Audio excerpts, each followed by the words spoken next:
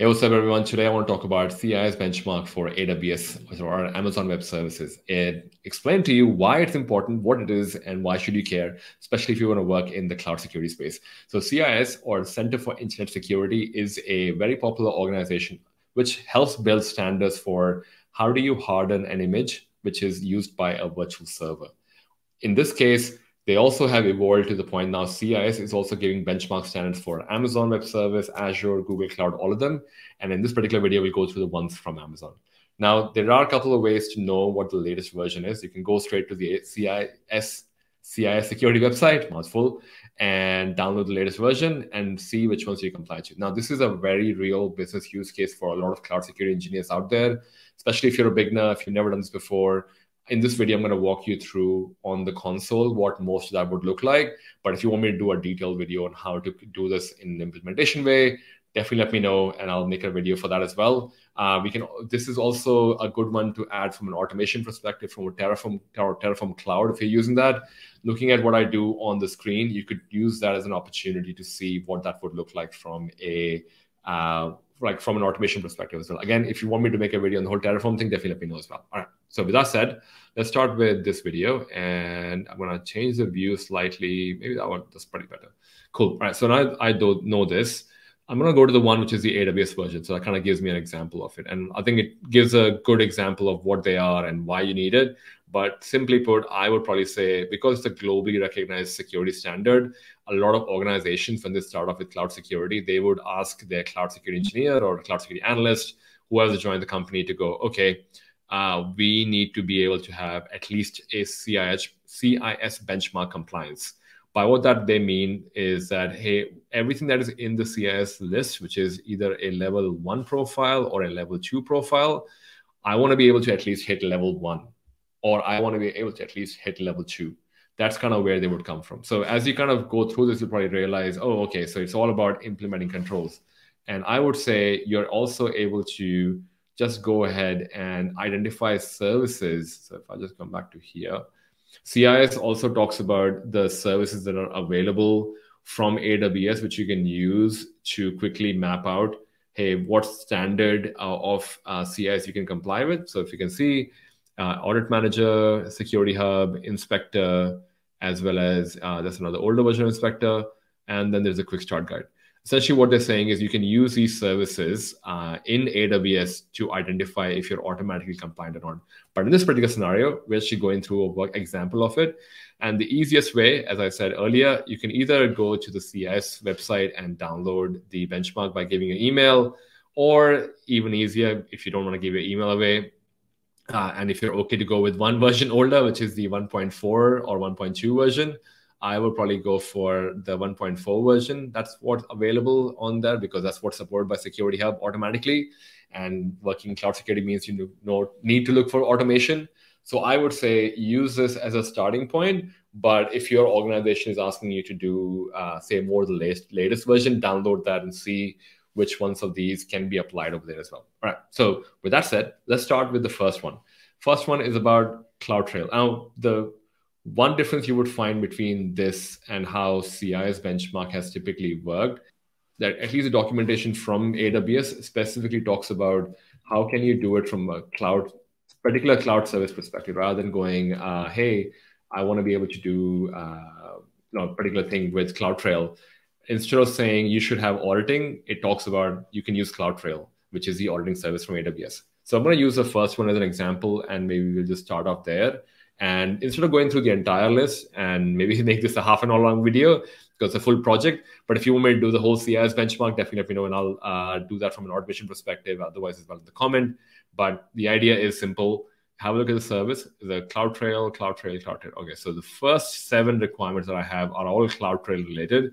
Should be enabled and configured at least one of them in multi-region trail. Should have encryption addressed, log validation, should have information going to CloudWatch, S3 bucket to store, blah, blah. Okay, cool. So I'm going to talk about the first 2 specifically. So if I just go to my portal, there you go, that's my portal. And I am just going to search for CloudTrail. For people who don't know, this is what Amazon console looks like. And you just go to Amazon console, search for CloudTrail. I already have a CloudTrail. Now, this is a good test. Let's see if I'm complying already. So I have the name. Oh, look at that. I have it set to yes. So I am enabling it to multi-region, and I have enabled login and have, oh, okay. So one thing I don't comply with is the fact that I don't have encryption enabled. So something you might want to look at, and I should be looking at this as well if I want to make this particular AWS account compliant to CIS. Cool. So that was one example. Let's move on to the next one. CloudWatch as well as config and EC2. I think worthwhile calling out something about CloudWatch over here. Some of these services definitely make sense from an account perspective. You may choose to go down the, like, for example, this is a good one to have where an alarm would ring if, as in, not ring, but you would get a notification whenever someone uses their root user, which is the administrator user of an AWS account. You can have log metrics around this as well. But since I don't plan to go into a lot more detail in this beginner video, because this is just basically explaining what it is and how you can use a ClickOps for it, or just go to the console for it. So I would say the next obvious one we look at is config. Okay, if so, AWS config, if you're looking at that, one thing I'll definitely call out over here is that config is a paid service. And if you enable that on your, let's just say for just maybe you're preparing for an interview and they definitely talk about CIS benchmark there, and you want to enable these services so you can talk about it, I would say it's going to cost you a bit of money, but just be wary just to start turn it off if you turn it on. Now, but that's the service that you use to make a asset inventory and see if there's a drift between what the asset, like an S3 bucket or any other service, what that should have been versus what it has become. So that's where people use config for. Okay, this is also interesting. It's talking about EC2. Now, this is a environment where I'm not going to create an EC2 instance, but if I had EC2 instances, I would have to look at these and go, which one of these apply to me or not. This is also a good point to raise where CIS benchmark is designed so that it's general enough that everyone can, pick that up and at least have, oh, okay, out of the 50 items that I hear, 25 apply to me.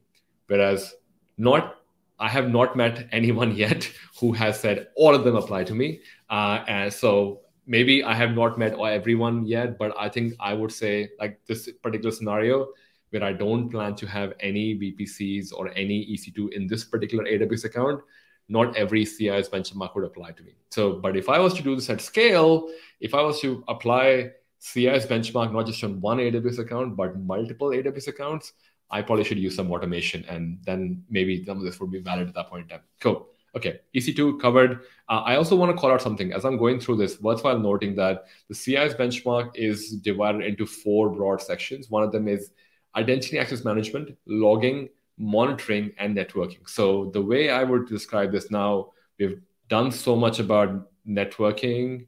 We have done so much about logging. That's also logging. Now we have IAM. It's a lot bigger list for IAM.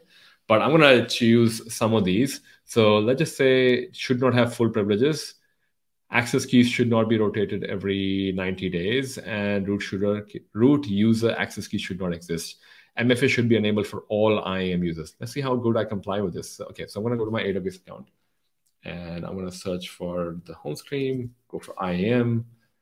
And this is going to be embarrassing. I can never tell you. Oh, no, actually, it's not. So root user has MFA. I have logged in with my IAM user, which is great. So I've done the right thing. Okay, so my IAM user currently doesn't have an MFA. So something I need to improve on. The other condition that I had from a CIS benchmark was anyone who has not used the keys for a long time should definitely be deleted. Okay, so I have 2 that have active keys. One was used in the last, this is the Terraform security user that I was working off, about half an hour ago. But seems like I have not used this one for 150. So I should just go ahead and go to security credentials and just delete the keys. So action, delete. No, I don't want to delete that. I don't want to deactivate. I want to delete this. So this would help me deactivate. Yes. And now I can delete. Okay, there you go. Cool. So now I am compliant, well, kind of compliant to most of the things that I called out over here. So I wanted to call out the remaining ones over here as well, which are the S3 bucket one, block all S3 access. Again, I'm not using S3. I'm not using RDS. I have not enabled a KMS, which is a key management system. So these don't apply for me. But something I wanted to call out, these are just the ones that can be automated. So you know how when we started, we spoke about the entire CIS benchmark list. The way AWS does their documentation is that they would show you the ones which are automated, but they're also kind enough to let you know that the ones that they cannot automate, which you need to spend some time on your own. Like, for example, if you kind of go further down, manual checks that aren't supported, maintaining a current contact detail. This is when you set up your AWS account, you need to have a current contact detail in there. You need to have security questions filled out because in case you lose access to your AWS account, you should have that covered. So things like that, I can understand you can't automate that. You just need to fill out. It's like filling the form for creating yourself as a user somewhere. You have to do them, yourself. But then the other ones that are not automated checks are not supported for, which is IAM user receives permission only through groups. There's still quite a few that have not been covered as part of automation, but point being, this is what CIS benchmark is usually about, and you're able to kind of use this information to talk about how would you apply CIS benchmark onto AWS environment accounts. This was a walkthrough video, so hopefully you find it valuable. But if you want me to make a video on, say, implementing this on one account, or probably using automation like Terraform for applying it to multiple accounts, definitely let me know in the comment. I'll be more than happy to cover that in the topic. Also, if you are someone who definitely enjoys a lot more about cloud security and want to learn about cloud security, definitely drop the comment on any questions you have, because we create content for cloud security. We do interviews, training for Cloud Security Bootcamp, Cloud Security Podcast. So definitely follow us over here, and we will try and cover the cloud. We will try and cover the topic on the next video. Otherwise, enjoy this video. I hope you got value from this video, and I'll see you on the next one. So make sure you subscribe. See ya. Peace.